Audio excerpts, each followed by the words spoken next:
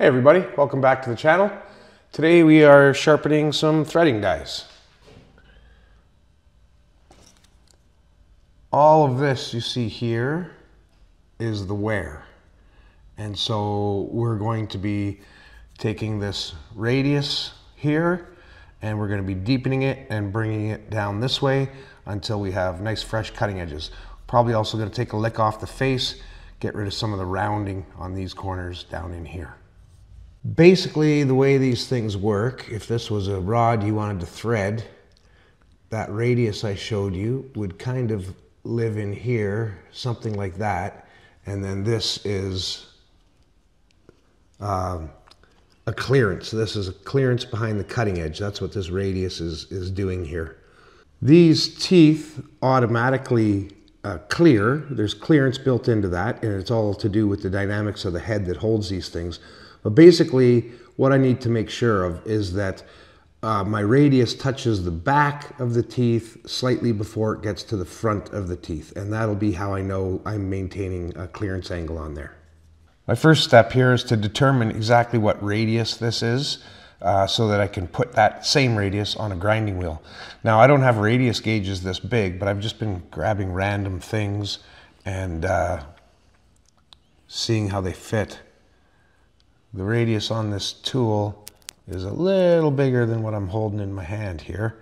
So I'm just going to keep trying different random things until I find the correct radius.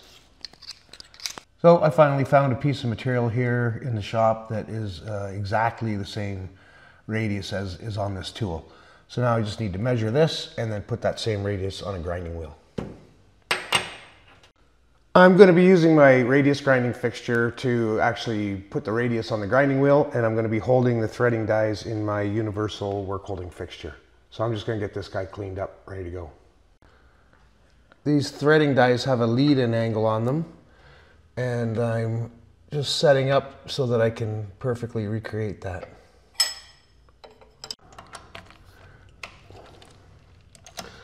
So I'm going to show you guys what I have going on here as far as the setup goes. When these are in the machine, they go in, they each have this cutaway, this slot in them, and that's what keeps all four of them exactly the same distance from the workpiece as each other. So I've got this bolt in here, and it's fastened in there really nice and tight. So what I'm going to do is I'm going to put that cutaway, that slot in the tool over the bolt, and then I'm going to come all the way down, and this will ensure that whatever I do to one die, I do an exactly identical thing to the other dies. I've got my fixture dialed in this way, so I know it's going to track properly across the clearance area, and I've also got this lead-in angle dialed in, so you can see I'm perfectly on 0. So now I'm going to put a wheel up here, I'm going to put the radius on the wheel, and then I'm going to get everything aligned, and then we can start going.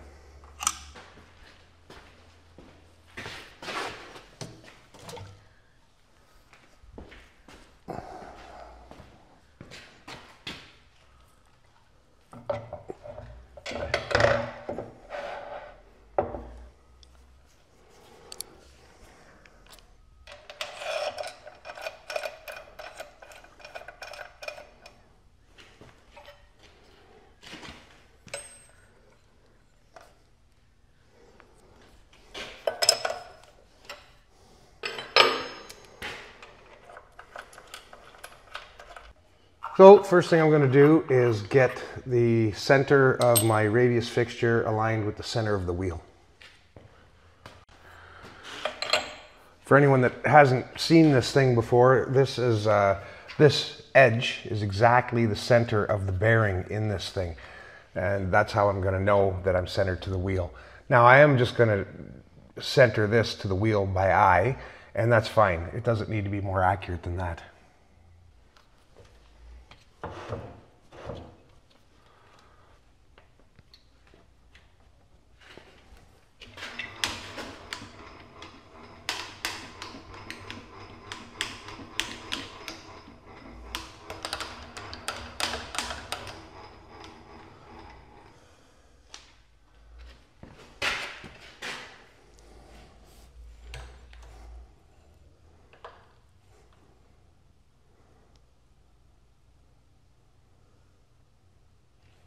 You may remember in an earlier video we made this new handle. Now I was supposed to turn this into a set screw. I haven't done it yet. That's fine. It'll work for what we're doing today.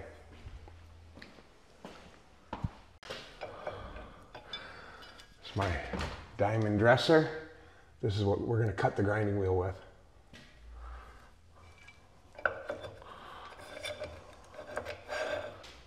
Now I measured that radius at 1.25 inches. There was a 2.5 inch diameter piece that fit in there just about perfect, so the radius is 1.25 inches.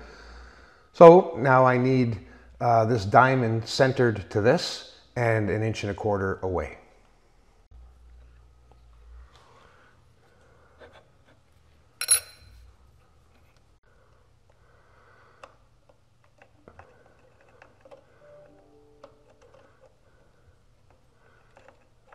So there, I'm exactly 1.25 inches away.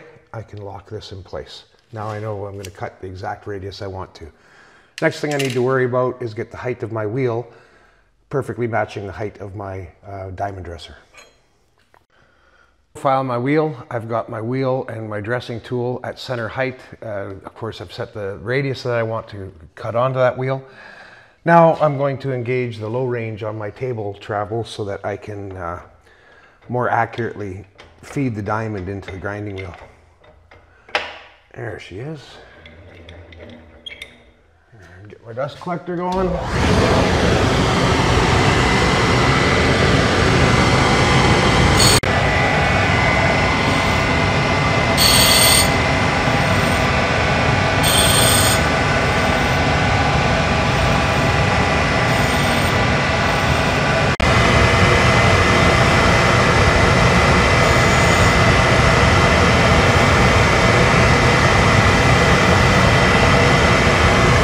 Just positioning my wheel, and I'm going to bring it down to height and get it centered over the tool that I'm sharpening.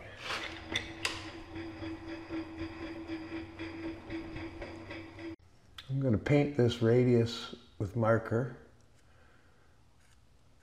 and I'm going to touch off just moving the wheel, wiggling it a little by hand as opposed to having it running, because I really don't want to ruin these. And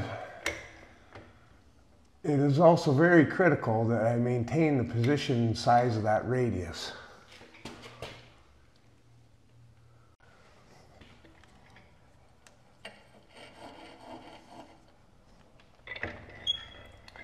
So if you look right in here, you can see that after only having moved my down feed like about a thou, we've taken that marker off pretty evenly across that whole area. Now there is wear up here, so we're not expecting it to see it touching here. I would call that just about perfect for what I'm trying to do here. Now that I'm centered in and out, I've locked the travel on my table, so I can't make a mistake and move this. I would really not want to move this because it's in the perfect place and it needs to stay exactly there as I sharpen all 4 of the dies in this particular set. So I'm going to go back and forth past the area that I want to grind, and I'm going to come down super slowly until I just touch, and then we'll pull the tool out and we'll take a look. We should see that that whole surface, there, we're just touching, and as you can see, that entire surface completely cleaned up after having traveled downwards only 1 thou. So I'm going to call that just perfect. So now you need to keep grinding until all this black disappears. What you're seeing there is the actual damage and the wear on this cutting edge.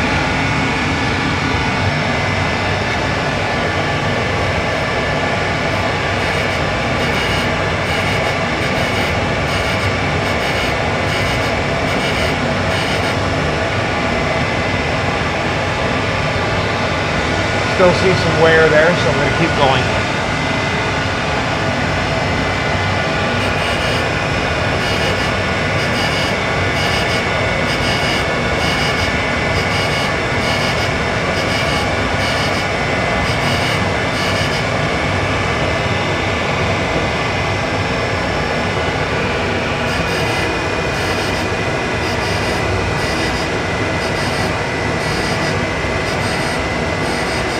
now, if you can see it, all that damage is gone. We've got a nice fresh cutting edge there. I'm going to take my marker and I'm going to put a mark on my downfeed hand wheel here. First I'm going to come to a line.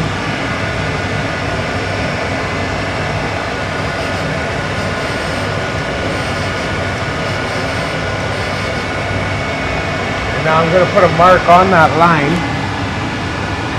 And I'll bring all 4 of the tools in this set to that exact same place, and that way I know they're going to cut evenly and properly.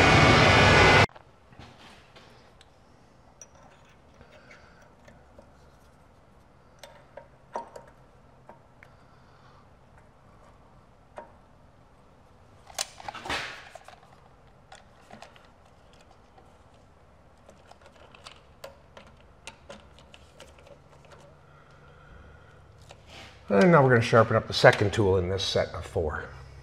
So here goes number 2. I'm at my mark. I'm going to come up a bunch, 1 revolution. That way I'm sure I'm going to clear this tool. I'm going to very carefully put it through there. And yep, we're clearing by a mile. Now I'm just going to very carefully come down until I touch it.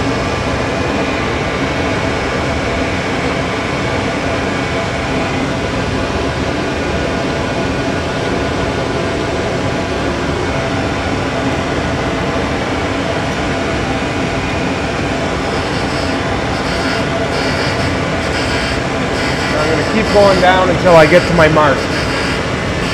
That way I know this one will be identical to the first one.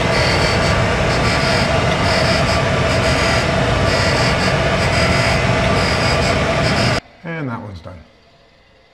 Yeah. Okay. Well, there's the first set done. Getting ready to do this. Well, the first set is done on setup number 1. There's a second setup where I need to remove some of this damage down in here. That's an altogether different setup. We're going to use the same setup. We're going to do the same setup on both sets, and then we'll make a whole new setup, and then we'll do both sets on that setup. Both of these sets of dies are for 1.5" coarse threads, and so I'm hoping maybe I'll get lucky and I won't have to do much adjusting, or any possibly, to get this second set going. So what I'm going to do, same thing, I'm going to paint the area that I'm going to grind with marker, and then I'm going to come in, just scuff it by hand and see what we're looking like. And there we're just touching. And we are touching a little more towards the back. Now, I went down less than a thou and it cleaned up about 1/3 of the way across. I think I'm just going to go a couple thou into that and see how she looks.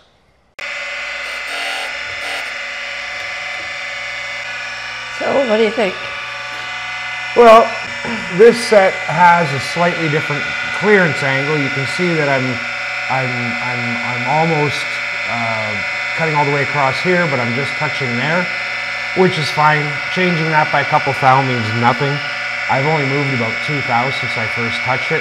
So that's plenty close enough. Also, it's favoring the back side of the tooth, which means that I may be increasing the clearance angle ever so slightly, but that is definitely preferable to decreasing the clearance angle.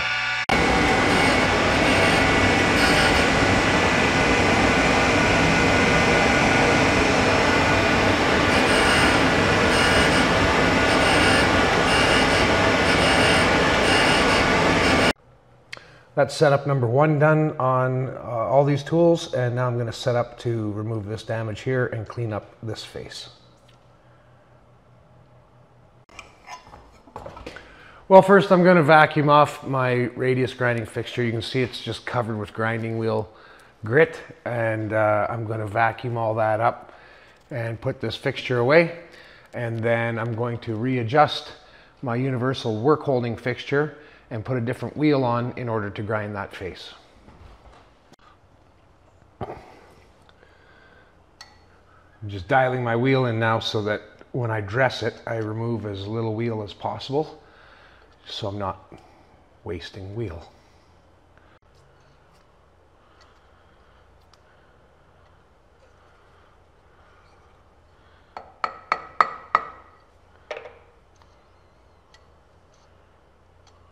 dialing this surface in 2 directions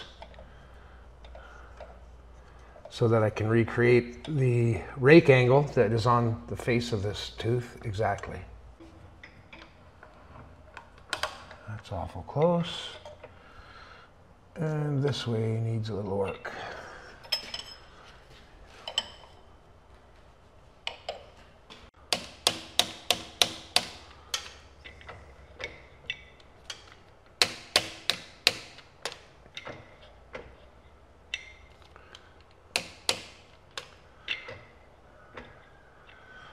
It's plenty close.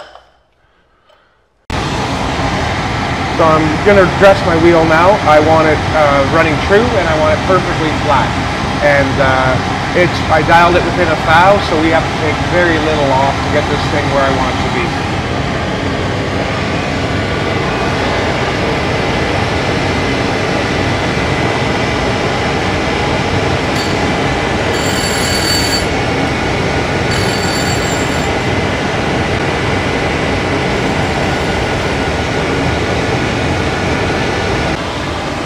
Next thing I'm going to do is use this little stick of diamond here to put a slight radius on this corner because I'm not going to fully match this radius because that would waste way too much wheel, but sharp corners are really weak and I want a radius, somewhat of a radius corner down in there.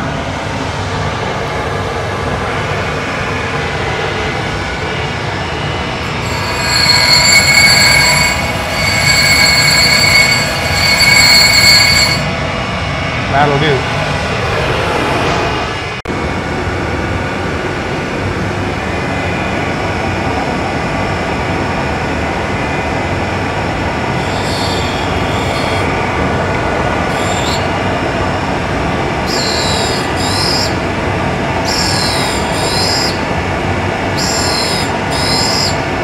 As I'm freshening this face up, you can see the remnants here still of the damage that I'm removing. So I'm going to go until that's all gone.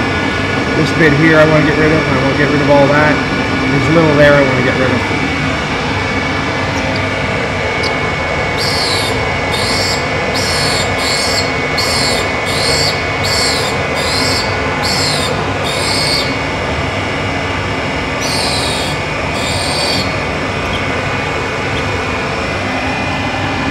That's looking real good now. So I've made a little mark here after I got all the damage cleaned up. My hope is that by bringing all 4 of them to here, that they all clean up as nicely as this one did. In the event that one of them doesn't clean up, I'm going to have to go deeper on the whole set to keep them consistent.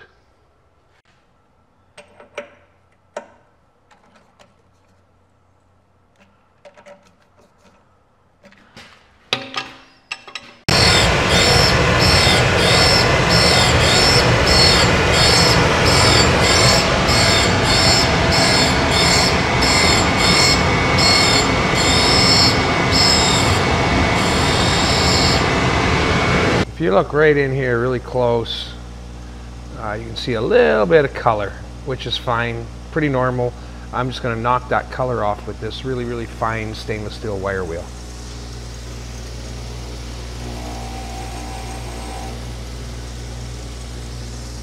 And there. I don't know if you can see it, but that color's gone. So here they are all done, ready to go back to my customer. That's it for today's video, guys. Hope you enjoyed. Please like, share, and subscribe. We'll see you next time.